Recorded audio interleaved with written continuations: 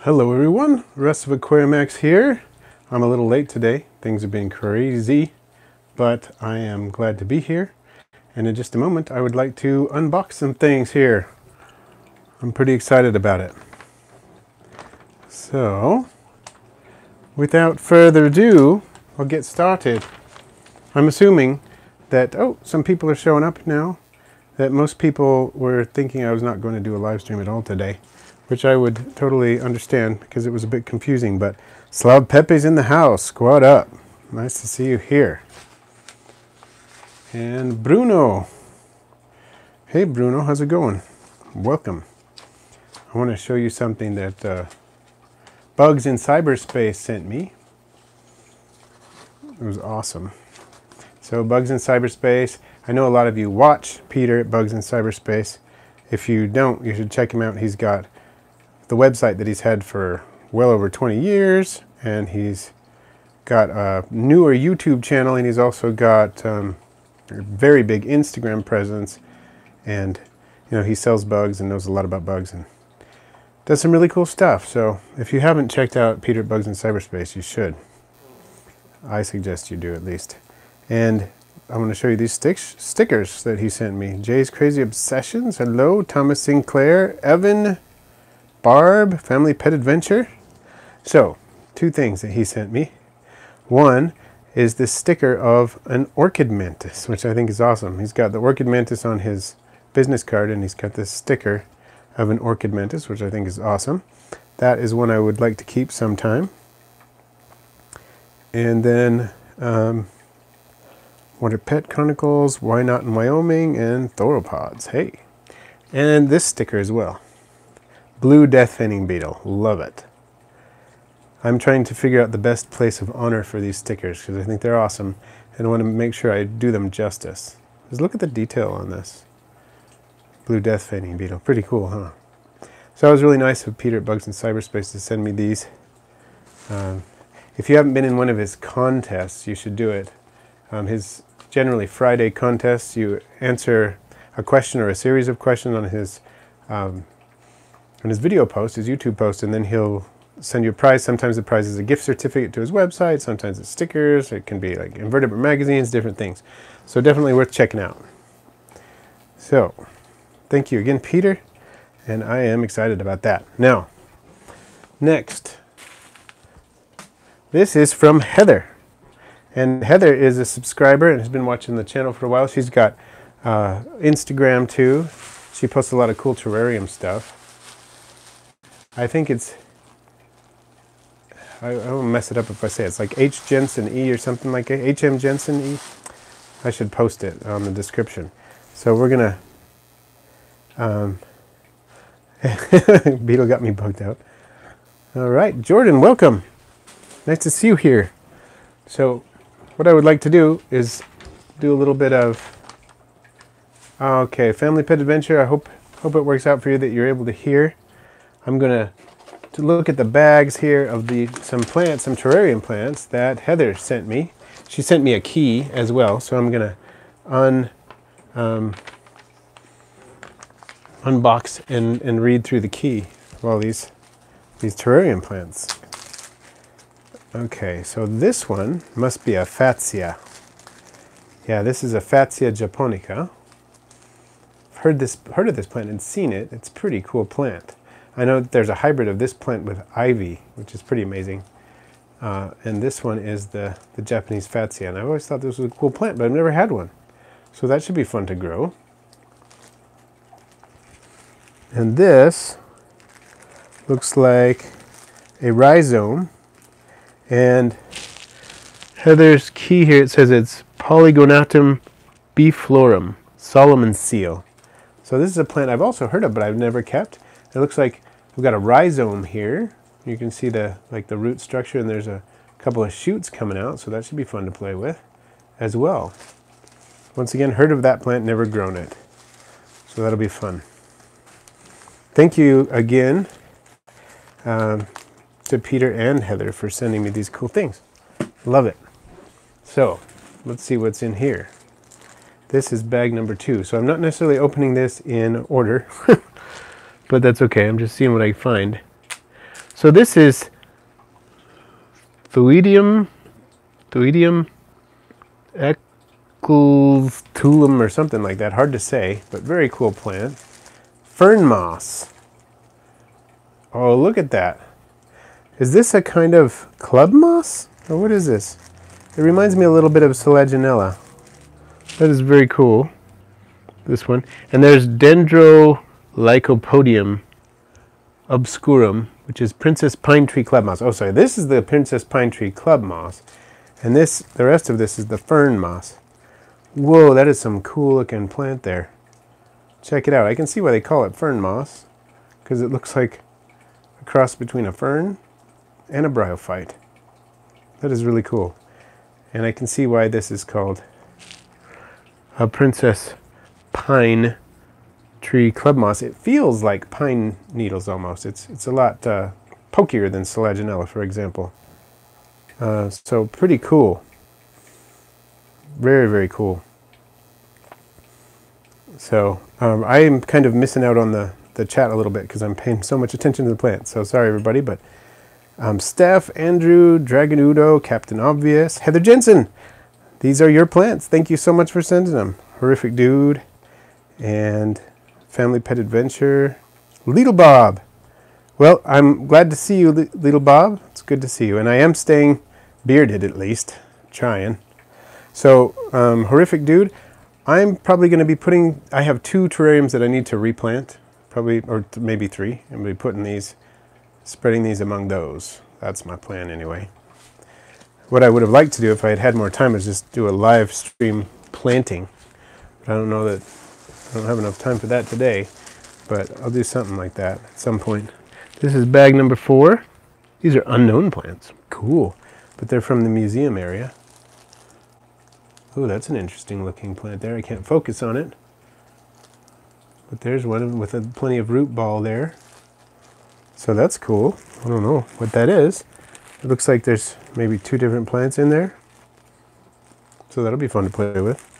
And then, okay, let's see. I've got a few more plastic bags in here. Whoa, look at that. That is a very cool looking plant. There's 2 of them in there. This is bag number 1, okay. Whoa, just stepped on bubble wrap, sorry. Don't want to scare anybody. Okay, bag number 1, we have some blues. So we have, this must be Scindapsus pictus exotica, this one here. Very cool kind of blue-green metallic looking to that plant. And this little one,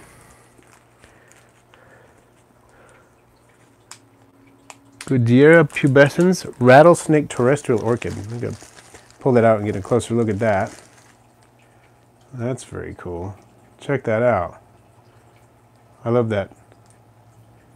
What would you call that? A reticulation pattern on the leaves.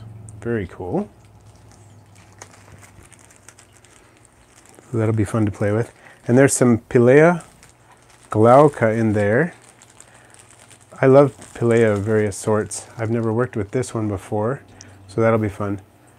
Pilea cadieri I've worked with, and Pilea depressa, I think, but I've never played with this one, so that'll be fun to play with.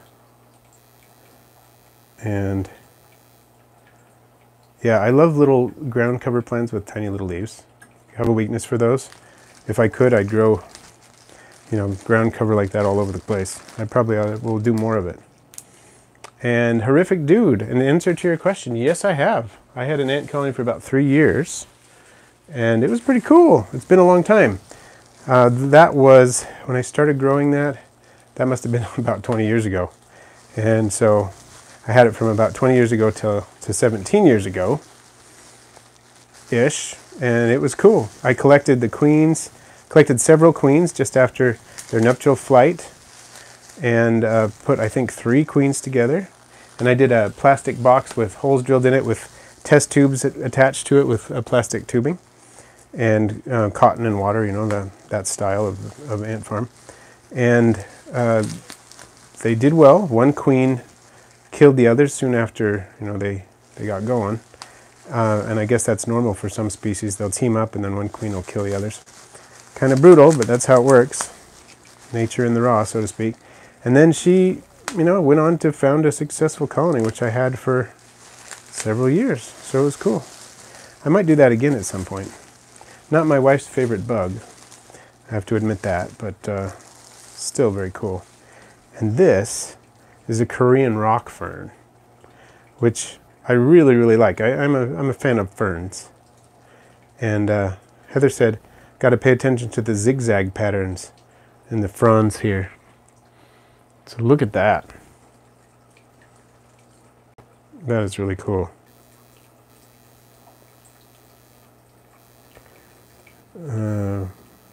Okay, let's see.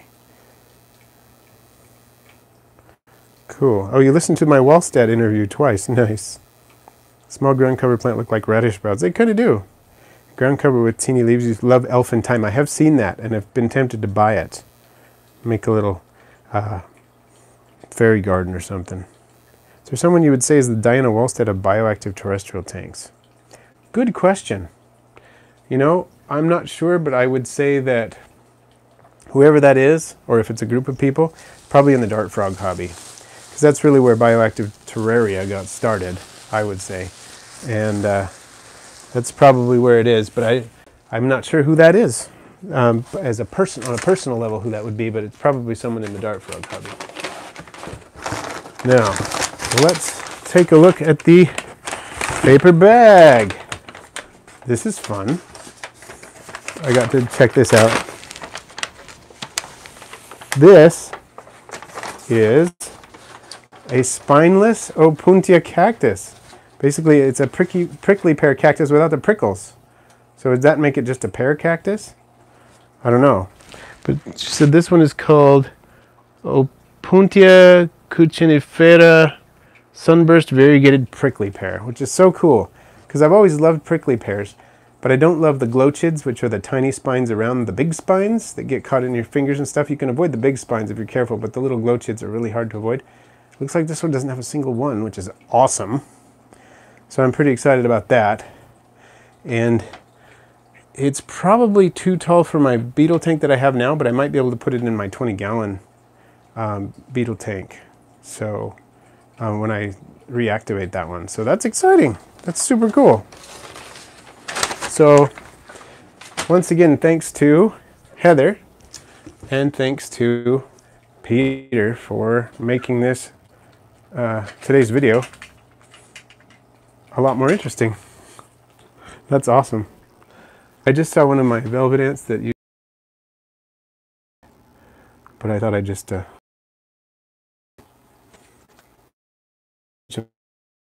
keeps disappearing. Okay.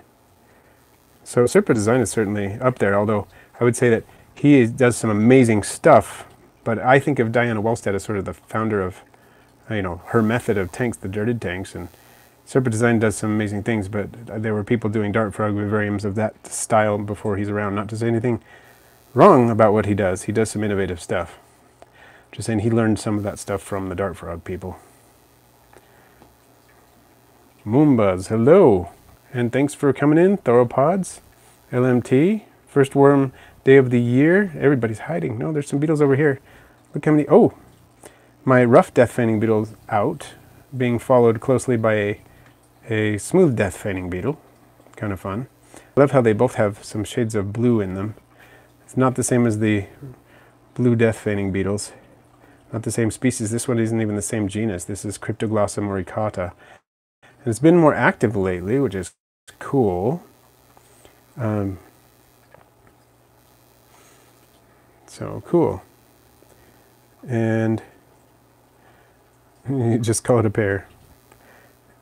Yellow variegation. That'll be fun to play with. This will be a really fun cactus. Thank you again. Solvo Smith. Hello. Where did you source velvet ants? Well, one of these came from Bugs in Cyberspace. He's got them. Not right now because they're out of season. But there she is. There she is. This is my Dasymatilla vestita. Collected her locally. You can find several species of Dasymatilla in my area. I love this one. She's got kind of a lighter orange color to her, and her abdomen is always going up and down when she's walking around. But she is super shy. My other velvet ant that's in here You can see I need to take some dried carrots out. They don't hurt anything, but they look kind of unsightly in there.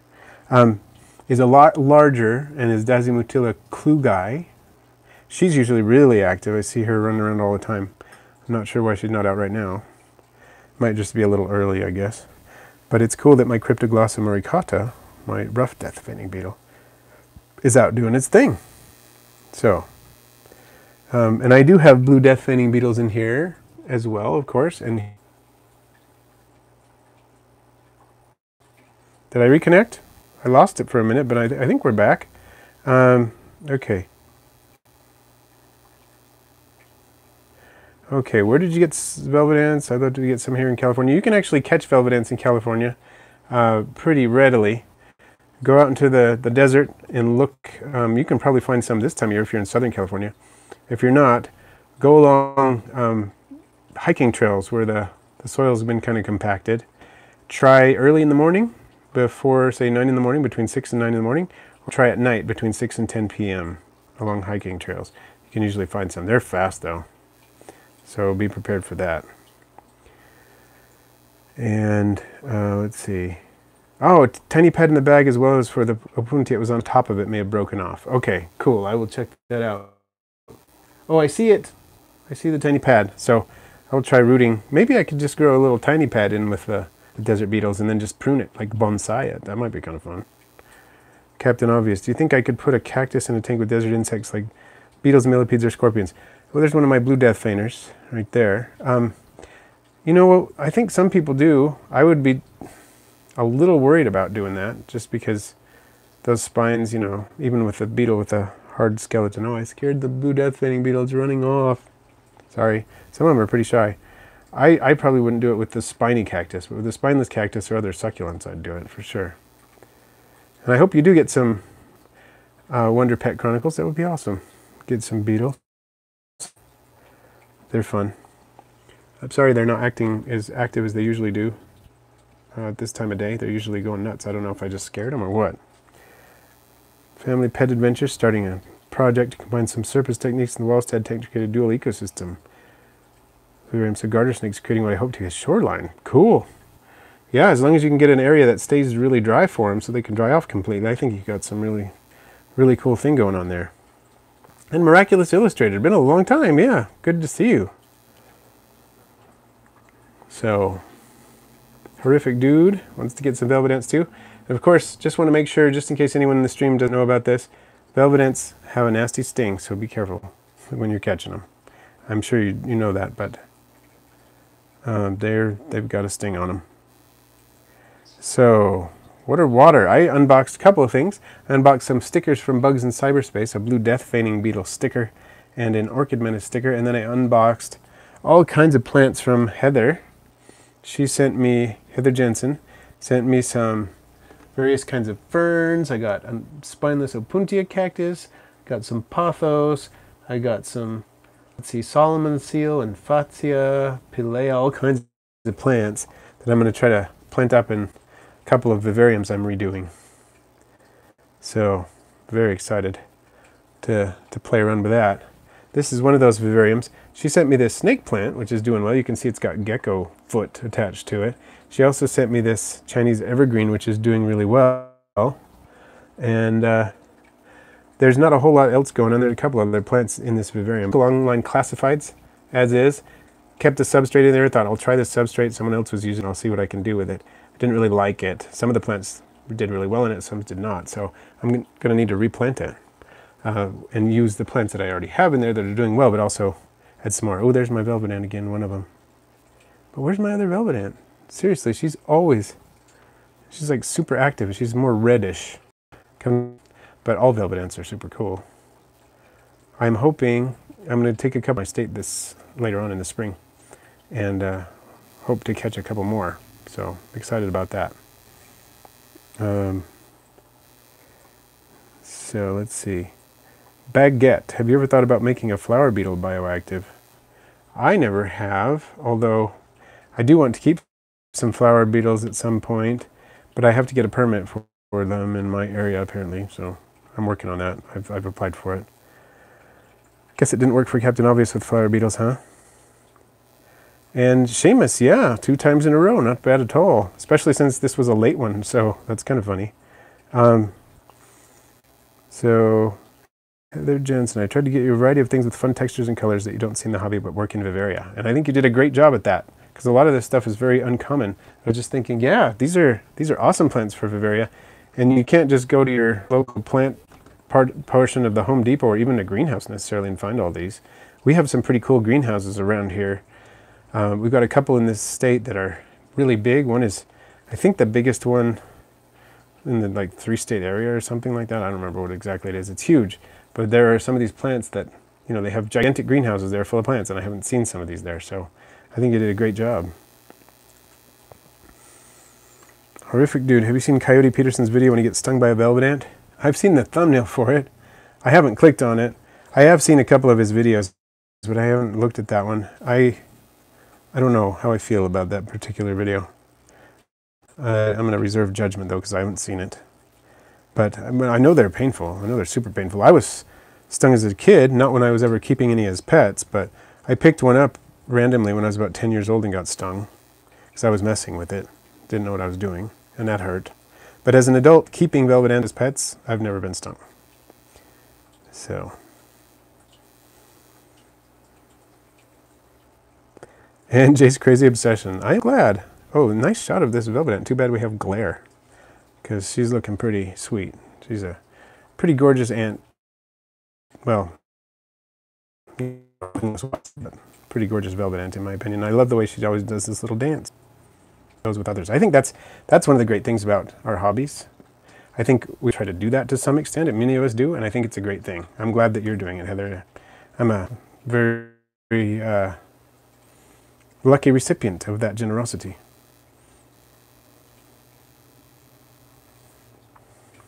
Yeah, that is one thing that bothers me to say. I'm going to go pick up this bug and bother it until it stings me. That's kind of another thing. Like I said, I'm going to reserve judgment, but it's not something I do specifically. And Miraculous Illustrated, have you ever had a mantis? My local reptile breeder started selling some recently, so I'm thinking about getting one. I've had a few species, well, a couple species of mantis. Raised a couple from really tiny babies. In fact, last summer, and I think I made, no, did I? Well, I posted some on my Instagram about it. I raised, we had an Utheka given to us by some friends last July, and it hatched next day, and we raised up a few of the babies, and let's see, I think we kept 3, and then 2 of them made it to adulthood, or one of them made it to adulthood, one of them made it almost to adulthood. I think that's what it was. And it was pretty cool. One of them did make it to adulthood, and it was a male, I believe. And we kept it into its adult life. And then I've also kept the Hierodula mantis. I bought a giant golden mantis from Peter at Bugs in Cyberspace and raised that up from a tiny little baby, like an L2, or maybe it was an L2, until it was an adult and into its adulthood. So they're pretty cool. Oh, so Moombaz, you are one of the people who bought isopods from me recently. Cool. I can't tell from your name on YouTube which one you are, but that's pretty awesome. Did I send you some zebras and some peaches? Is that what I sent? Family pet adventure, isopod related question. Giant orange scabbers from Worm Man the other day, and about 3 days after I put them in my tank, they started walking around holding their front antenna. Whoa, seriously? I don't know if I've ever seen a whole bunch of isopods do that. That sounds bizarre to me. Has anybody else seen that before? Captain Obvious has some mantids. And Baguette, what animal would you want to keep most if permits weren't an issue? Good question. If permits were absolutely not an issue and I could keep anything I wanted that I can't keep now without permits, probably either some of the crazy exotic beetles in other countries that are just amazing, or maybe, oh, where'd she go? She's all over the place. There's one of my big old obscurus beetles, Eleotis obscurus. I'd probably do some phasmids if I could, which are the stick insects. If I didn't have to worry about permits, some of the crazy phasmids that they have out there, because there are some super cool ones. And they're really hard to keep if you don't have a permit, but I may apply for a permit for some of those at some point. Let's see, Family Pet Adventure. They look almost, they're walking drunk or blind. Have you ever seen a similar problem? I'm trying to remember if I've seen that. I'm not sure. Are you having any mold issues in there? Is the ventilation high enough? I'm curious. Okay, so Moombuzz, you're the one with the zebras and peaches. Awesome. Ghost mantises, marble mantises, and Chinese are the best beginners. So I've had Chinese. I've never had ghost, and I'm not sure. I never had marbled. I know I haven't had marbled, but I would love to keep ghost mantises. They're so cool. And Horrific Dude 5, will springtails breed if you keep them in a container with isopods? In general, yes, absolutely. They'll do really well in that situation. Benefits the isopods. Highly recommend that. Great way to keep, you know, double duty in the enclosure, and it's good for both of them because the springtails thrive on the remains the isopods leave behind, and the isopods do well because the springtails keep mold under control. So it's awesome. Match made in heaven, so to speak. Heather Jensen, who keep African millipedes or giant snails if I could. Those are two cool ones too. I would love to keep the giant African millipedes, and maybe someday, if I can get a permit for that, I'll do that. Or the giant snails like the Achatina snails. I used to live with those in Hawaii, saw them all the time. They're super cool, so I could totally see that.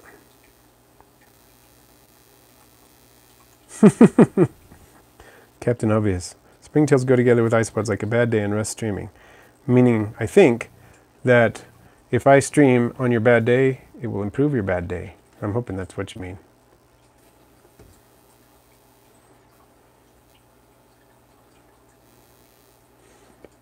I just can't get enough of seeing this little velvet ant. She's very cool. And so shy usually, so this is like the most I've seen of her in a week or 2 weeks or something. I'm seriously confused about why my beetles aren't doing, you know, they aren't dancing around like crazy like they usually do. Here, I'm gonna mute the camera for a second and see what else we can see over here. I'm just gonna take a look. Oh, I'm going to sit on my phone apparently and try not to do that. Let's take a look at the Daphnia colony, see how it's doing. It's very algified on the walls. There are plenty of Daphnia doing their thing in here. Okay. And gator. Yes, Coyote Peterson got stung by a velvet ant, although it was a bigger species than this, I believe, based on the thumbnail. And Heather Jensen, has anyone had super shy isopods? I just got Bulgaria gem mix, and instead of just hiding, they all curl up into balls until no one is looking, which is pretty funny. Huh. I've never kept gem mix before. And let's go look at these guys too. See how they're doing. I know I just posted a video on them, but you can see a bunch of fry hanging around if you look carefully. Larger fry in that area, so just check that out for a moment. I've had shy isopods. In general, when I get isopods at first, it doesn't matter what they are, unless there's a huge number of them. When I get them, they're kind of shy. That's not entirely true. I mean, Porcelia laevis dairy cow is not shy, but almost all of them are kind of shy. And Baguette, totally get that. They're like watching turtles walk, which is inherently funny. Turtles walking is inherently funny. Blue death feigning beetles walking, inherently funny. Can't really focus on those little ones, can I? It's not working for whatever reason. That's too bad. And my shells, these, I just buy these on Amazon. There's a really good seller. I think the company's Roland or something. You can get a bag of 36 of these for like 14, 15 bucks or something. And I have a link in the description of most of my multis videos to that seller. You can go straight there and get these. You can see I have about 100 shells in here. So I bought several of those, about 3-ish of those bags of shells, and it works really well. That's where I get them. Rochant, hello! Small birds walking instead of flying always gets me, yeah, especially when they're the kind that move their head in a funny way when they're walking. And Moombuzz got a gem mix recently. They don't seem too shy. I wonder what that's about. That's interesting. different behavior, same species. Orange isopods hide all day, even though there's probably 400 compared to my small gray isopods. They're always out, even though there's only 12. I thought it would be the other way around. That is interesting. And I know for me, some certain species are very shy. Tarragonas are very shy. Montenegro, Armadillidium klugi Montenegro, super shy. Magic Potion, super shy. So there's several pretty shy species out there. But it does depend on the number to some degree too. But Porcelia laevis dairy cow has got to be the shyest, I mean the least shy type of isopod I have ever encountered. And powder blues are up there, zebras are up there in terms of very bold isopods, but Porcelia laevis dairy cow takes the cake, at least so far. Well, I see we're just about out of time here. Thank you for chiming in, everybody, and thank you for everything. I'm excited for to plant up the plants Heather Jensen sent me. I'm excited about the stickers that Peter at Bugs in Cyberspace sent me, and I'm really excited about some projects that are coming up. I've got an isopod unboxing coming up really soon, and I've got an unveiling of releasing the garter snakes into my bioactive vivarium. It's coming up really soon, so excited about all those things, plus some other projects that are in the works. So thanks again for joining, and I will catch you soon.